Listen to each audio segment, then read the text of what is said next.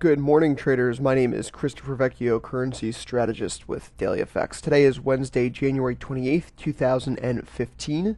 These are your FX headlines as we turn the page to North America. And after a fairly quiet European data session, we're all focused on the two central bank meetings this afternoon. The FOMC rate decision, of course, at 2 p.m. Eastern, that's 1900 GMT, as well as the one at 3 p.m. Eastern, or 20 GMT, the RBNZ rate decision.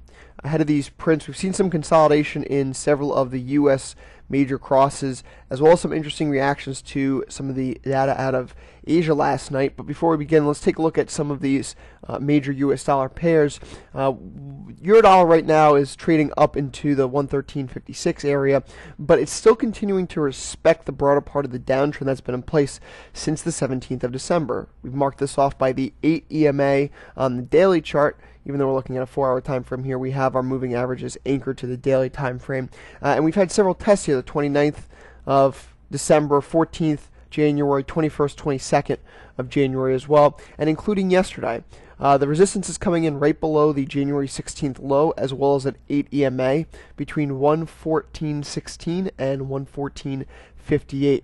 As it stands right now, we're seeing that MACD is maintaining its broader downtrend, holding below the signal line, which is our key indicator for this period in which price has been below the 8 EMA. So if we were to see MACD move above the signal line today and price close above the 8 EMA on the back of this FOMC print, it could be a sign that this market is ready to put in a greater reversal.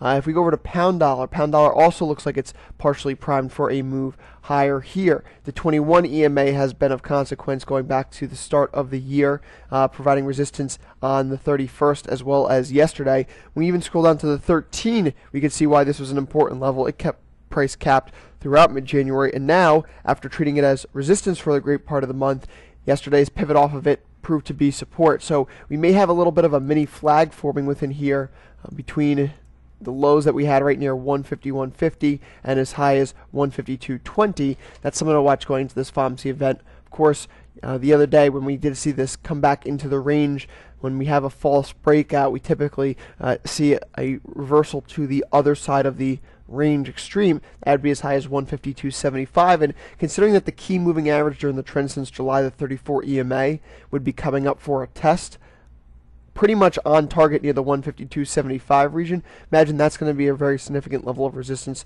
for pound dollar to try to get through. When we look at something like the Australian dollar, Aussie dollar had an interesting night as its headline rates of inflation fell below market consensus, but the trimmed mean, the core figures, if you will, that the RBA produces, those were a little bit in line or better than expected, above the rates expected by market participants. So we saw that the interest rate cut expectations for next week plunged from about 45% down below 20% overnight. If anything, it's probably setting up the RBA for a March rate cut. When we take a look at Kiwi dollar itself is taking cues from the Aussie dollar perhaps. We saw the Aussie reverse at its 8 EMA. Well, Kiwi dollar has a little bit higher to run to that, but we most recently saw it as resistance on the 21st of January. And as it were right now, the expectations going into the Fed meeting are pretty high for one significant reason. Well, we've seen the market completely decouple from what the Fed's saying. The average FOMC dot plot forecast for the interest rate at the end of 2015 is 0.75%. But when we take a look at the overnight index swaps or the Fed funds future rate, we can see that this rate is calling for a hike for the first time probably in November or December 2014. So what does this mean to us?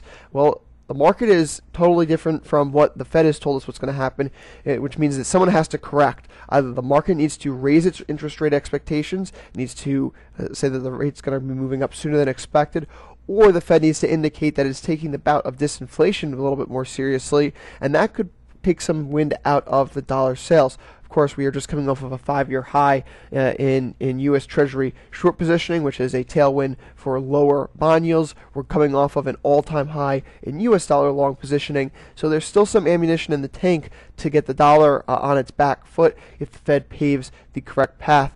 Either way, the next 24 hours should be exciting for markets. We should see some of these recent consolidation ranges break out and pave the way for trends to continue or reverse going into next week. But this period of consolidation and meandering in the market, at least in FX, could be coming to an end. That's it for me today. I'll be back later on with another video. Good luck trading today. If you have any comments or questions, feel free to reach out to me through the Daily FX Real-Time Newsfeed or Twitter, CVecchioFX, or via email, cvecchio@dailyfx.com.